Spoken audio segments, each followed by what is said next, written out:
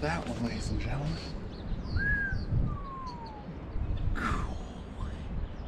The belly.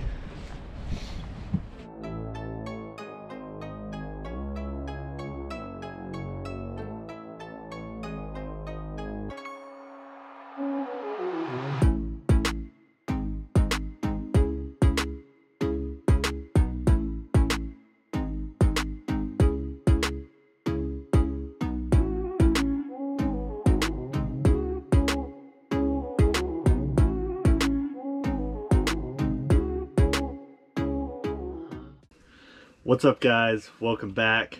Coming to you guys from underneath the boat cover. I was doing a little rod prep, tackle prep, stuff like that, and I figured I'd bring you guys a video, right?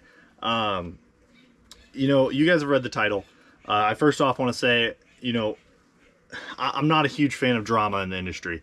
I really hate it. It just makes the industry more toxic and honestly worse. What I do like to do is, you know, talk about ethics, talk about, hey, maybe we should be doing this rather than that, because of, you know, the future generations that watch videos like this or watch what's going on within the fishing industry.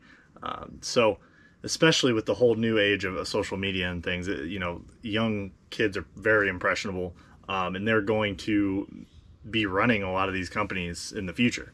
And coming up with, you know, new innovation in the fishing industry. So ethics is really important in my eyes. And more specifically, you know, we're talking about a very specific situation that happened to ICAST this year down in Florida. You know, pretty much to a T copy of a bait. You know, and this company has been doing it for a long time, but it doesn't make it right. And I think the more voices that come out and talk about this, the ethics aspect of it, maybe it'll change it. Maybe. I don't know. But I wanted to bring my opinion to you guys and talk about some things, you know, with this whole situation. And what we're talking about here is this bait specifically. This is the Grow Designs Flag.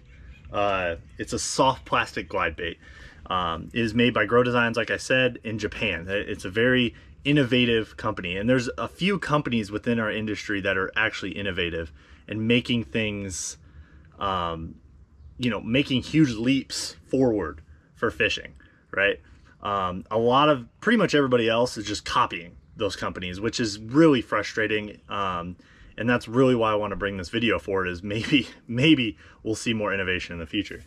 But what happened, guys, for anybody who doesn't know by now, because it's all over, Berkeley, they came out with an exact copy pretty much of the flag. They changed up the sizes a little bit, but with that being said, it still has that mesh joint in the middle, just like Grow Designs.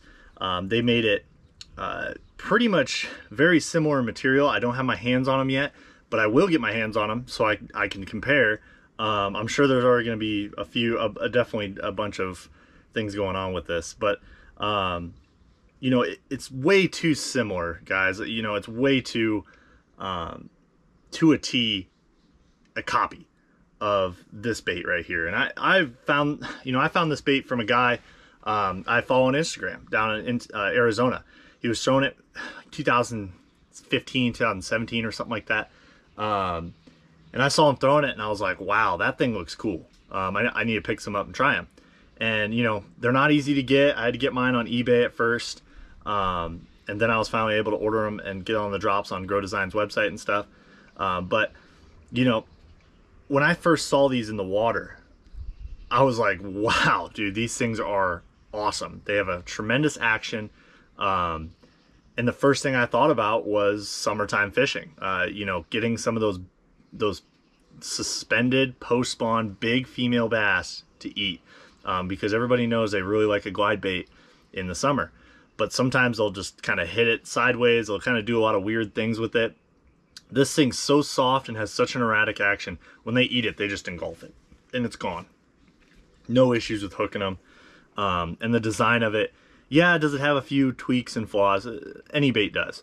But it was very, you know, a game changer within the swim bait industry, right?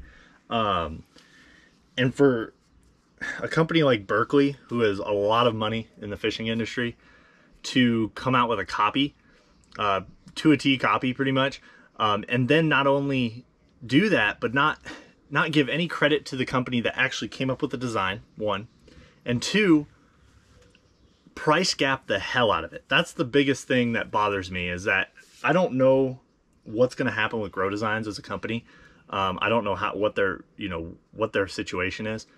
But what I do know is that when these baits are more expensive, but they're their original design, and then they price cap it almost to like an 80% price difference, that doesn't sit right with me. So Berkley's is obviously cheaper. They can make it for cheaper. They have all the ability to do so. So therefore they can charge way less for these baits. And that, it doesn't sit right with me, and it's an ethical problem within the industry. You know, the copy part of it, yes, that's wrong. But you pretty much are trying to ruin a company by doing that, right? Thankfully, like I said, I think Grow Designs is going to be okay, because they have a couple different ideas, you know, that they're putting out there and talking about, that they've been kind of R&D-ing for a while. You know, they just released another one called the G flag, which I have somewhere. I just didn't grab it for this video.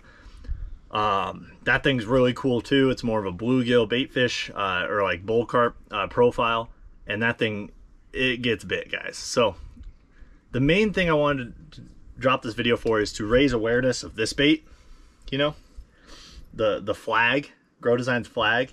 Not even talk about that stupid bait that Berkley dropped. And I'm asking guys to support the original designers. You know, it's like, if you support the original designers, you are going to see more innovative products in the future. If you support Berkley, yeah, you're going to save a buck, but you're just going to get copies of everybody else. And eventually, Berkley's going to run these other companies out of business, and therefore you will not get any more innovation like this, guys.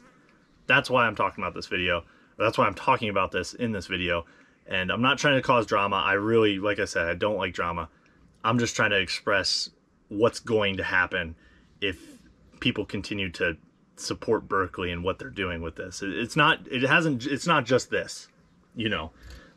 It's knocking off the freaking chatterbait with the slobber knocker, or whatever the hell they call it. Knocking off pretty much Live Target's frog with the bulbous sized frog and copying the exact shape of it and calling it the whatever swamp donkey or whatever the hell they call it.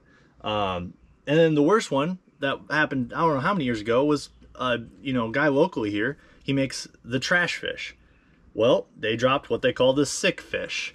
Not the same material, thank God. It's absolute garbage compared to the trash fish. But still, it was kind of that first step towards just completely, utterly copying something because of the hype and because of how well it was designed, and not even putting any effort into designing their own products, and then yet winning awards because of it. So, like I said, if you guys get anything from this video, I'm gonna throw their website in the description, their Instagram, all that stuff. I'm going to put as much stuff as I can out there on this website or on their company, because I want you guys to support Grow Designs. I don't want you to go over to Berkley and buy the $12 one. I would rather you guys go and try to get your hands on these ones, right? Yes, I get they're hard to get your hands on. Just bear with it. You know, bear with the company. They're you know, the best baits are kind of hard to get your hands on. It's part of it. Just be patient with it and support that company, because like I said, what you will see is future products better than this from a company that is already innovative. And you need to support that. So anyways, guys, that's about it. Enough on the rant. I will catch you guys on the next video. See ya.